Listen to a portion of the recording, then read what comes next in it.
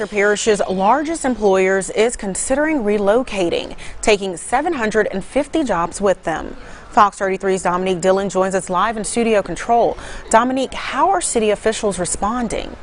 Well, Markel, Fiberbond Corporation in Minden is considering moving to East Texas due to transportation issues. We spoke to the mayor, who says he'll do everything in his power to keep them around.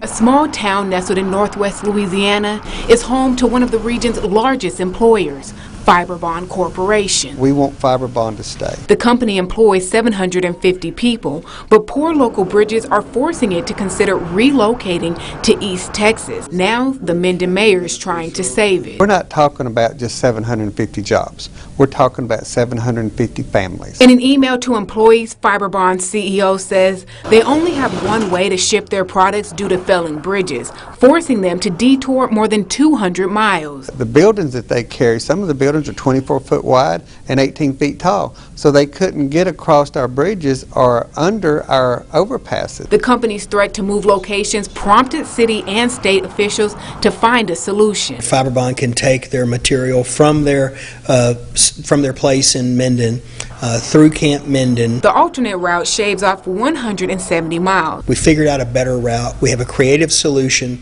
and I think we're on the right track. Mayor Terry Gardner says officials are working on a plan to replace the bridges. And we want to keep them here, we want to keep the families here, and we want to keep a locally owned, homegrown business here.